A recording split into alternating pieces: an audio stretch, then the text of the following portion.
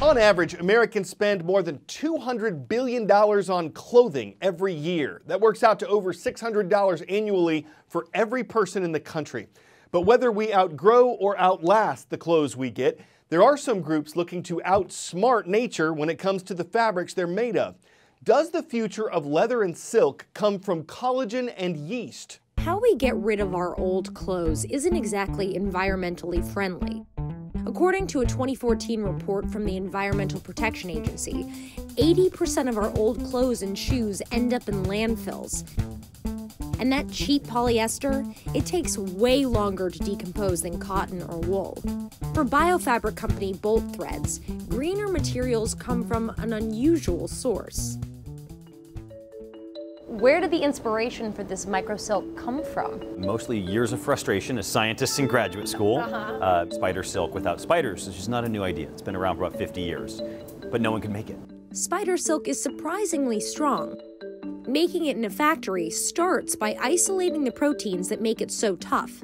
They recreate them here in these tanks, using yeast and sugar. And how long does the whole process take? This is about a 3-day process. Okay. This hat actually turns out to be about 10% lighter fabric and about 30% warmer. So we actually learned this on accident. What we're finding is just a new technology with a massive amount of potential ahead of us. There's a lot of things that are great about it that we don't even understand yet that we learn along the way. While Bolt uses yeast to recreate spider silk, at Modern Meadow, they're using yeast to grow leather. If you think about the basic building blocks of leather, which is collagen. You and I are made up of collagen, right. You know, leather's made up of collagen. Keeps your face, you know, soft and plush and youthful, right? But rather than have to rely on the animal to make that collagen, we use the most cutting edge technologies in terms of genetic engineering of yeast. And we get our yeast to make our collagen. So you're basically trying to tell the collagen, mirror yourself after cow collagen. Or, you know, any kind of collagen in reality, because we're not limited by, you know, any real constraints other than our ability to put the DNA together. They call their bioleather Zoa and is designed to look and feel like leather, but it removes animals from the leather-making equation. You can paint with it. You can spray it. By being able to work with our materials as a liquid, it opens up entirely new design possibilities and new functionalities. And these are all things that couldn't be done with traditional leather.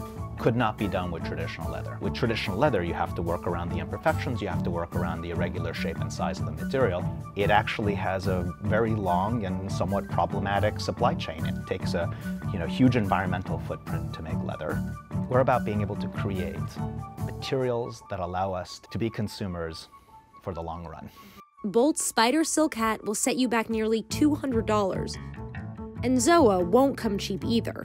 The company's planning on partnering first with high-end retailers. And the reason why we're starting with our partners who are focused on very high-end applications is because we want to make it really desirable. But that's not to say that this technology would not be competitive on a price basis in the long term. It just has to get to scale. Because right now, leather as a material has had a few thousand years of advantage. We're just starting out. Could your future closet be full of spider silk and lab-grown leather? Maybe. But the high price tag could keep consumers away from these new products, despite their eco-friendly cred.